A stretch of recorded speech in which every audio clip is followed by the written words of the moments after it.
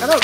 Just a quick screen recording to show off the latest Toon Tuber character. This is the internet troll that I've been working on, so I'll just give you a quick look at it. So let's just have a look at the general motion capture, how he moves about.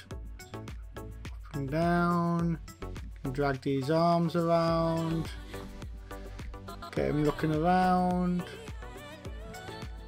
Lots of expressions on this one, loads of expressions, so let's have a look at some of them. So smile,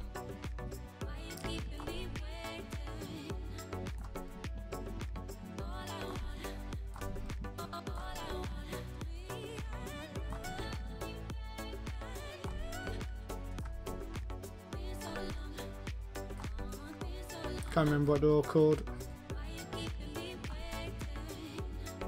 And again, these particular ones are just the ones I've mixed and matched together. All the mouths and the eyelids and the eyebrows are separate, so I can make hundreds of different combinations to get lots of different expressions out of him. So if he's happy or mad about something. Hopefully, the aim with this is to make him an internet troll that will kind of lampoon those in society, celebrities or politicians that are misbehaving. I wouldn't want it to be a character that, inadvertently picks on people for no reason. But, every day the news is full of people getting up to mischief and doing things that they shouldn't be doing. And internet troll can be calling them out. Using these internet trolls for good. What else have I got?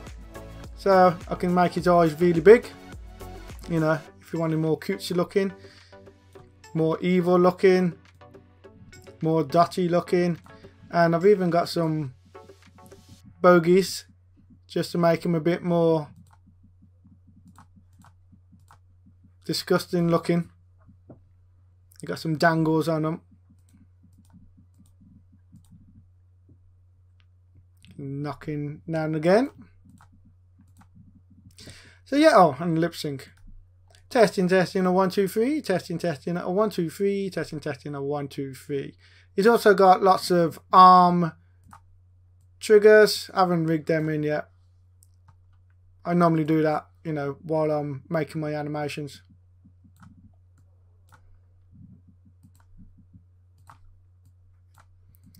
So yeah, he's got loads. Anyway, this is just a quick screen recording to show how he is performing. And then hopefully next week I will get him all set up. I'll make an initial video and then I'll get some YouTube channels and social media channels already. Oh, that's my wife messaging me because my kids are never where they're supposed to be when they're getting picked up from school. Anyway, that's it. Bye. All of you other trolls are wrong about Lord of the Rings and the bloody eagles. No! Frodo couldn't just fly up to Mount Doom on Gandalf feathers, mate, and plop the ring into it. Think, people, think. The eagles were only able to rescue Frodo and Sam after Sauron and his minions were all dead. Had Frodo and Eagly tried to just fly up, then Sauron would have kicked their asses and got his ring back. So, there. You all need to go and find something else to be smug about.